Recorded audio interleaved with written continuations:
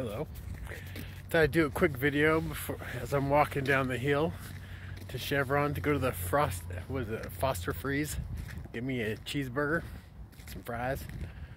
I want to talk about your energy, your power.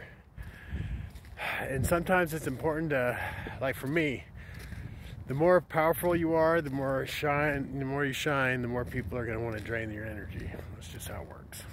Kind of like the brighter you shine in the darkness, the more the creatures that live in the dark are going to see where you're at and then want to come snuff that light out.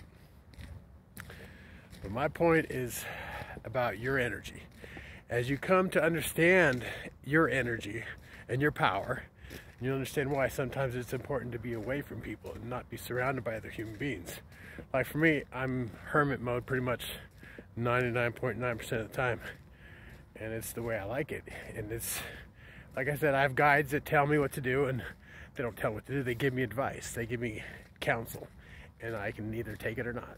And a lot of it is spiritually. Your ancestors, your angels, your guides are helping them out to give you these messages. So I usually go by, I usually just do astrology or tarot, and do my signs, Taurus, and I also do Aries, which is in the Vedic. And usually it's very, it's helpful, put it that way. And mine have always been telling me to protect my energy, and it's important, especially nowadays when you're trying to find your way in this world. So you want to protect your energy, and I keep wanting to collaborate and be around other artists, but right now I'm being told, thank you, the birdies. I'm being told to protect my energy, so I'm gonna go down and get the cheeseburger. I'm gonna say hi to some people and be charming.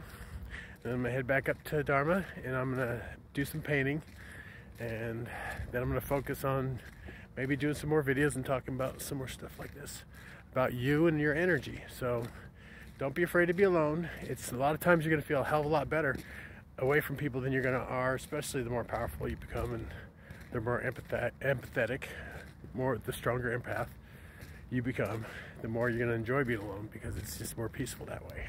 There's less stress, less anxiety, less, all those fun things. Anyway, I'm gonna let you go.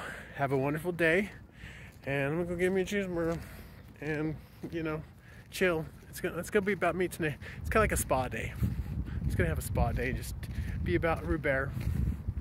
Anyway, I love you, God loves you, and the universe is digging the hell out of you.